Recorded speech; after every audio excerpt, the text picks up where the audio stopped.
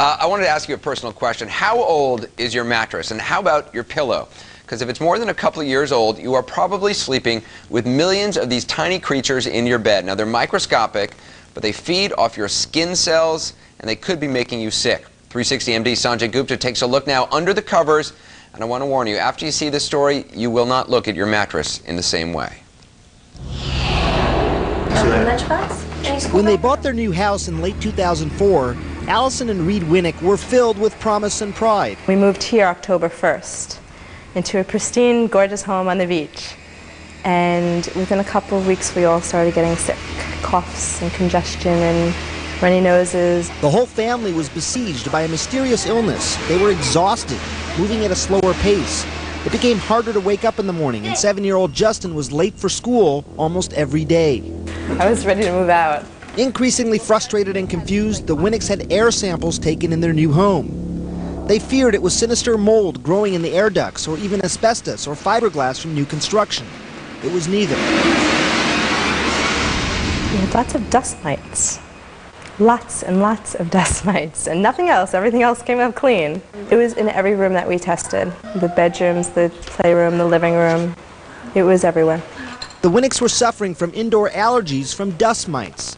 Dust mites are microscopic spiders, so small that 7,000 of them can fit on a dime. They thrive in humidity and feed off skin cells humans shed. The Winnicks aren't alone. 99% of all households have them.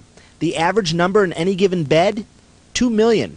In the case of the dust mites, what the allergy substance is disgustingly, it is a very potent protein in the fecal dropping of these mites. They tend to be in highest concentrations in bedding, in pillows. While the Winnicks indoor allergy trigger is the dust mite, there are several other culprits when it comes to indoor allergies. Indoor allergies are extremely common, probably vastly more common than seasonal allergies. The #1 culprit are the pets at home. With cats and dogs, the actual allergen isn't their hair, but a protein found in their saliva, dander, skin, and urine. It's so pervasive, it is easily transported on an owner's clothing.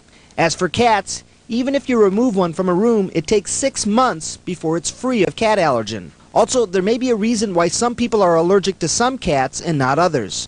The darker the color of the pet dander on cats, the more allergy symptoms, and male cats have more dander and seem to have more allergenic properties than female cats in a variety of preliminary studies. Besides dust mites and pet dander, cockroaches are also a major source of indoor allergies in cities. One of the difficulties in many of these perennial allergens is that you can clean vigorously. However, they're going to recur, so it's something that requires ongoing effort. Dr. Sanjay Gupta, CNN, Atlanta.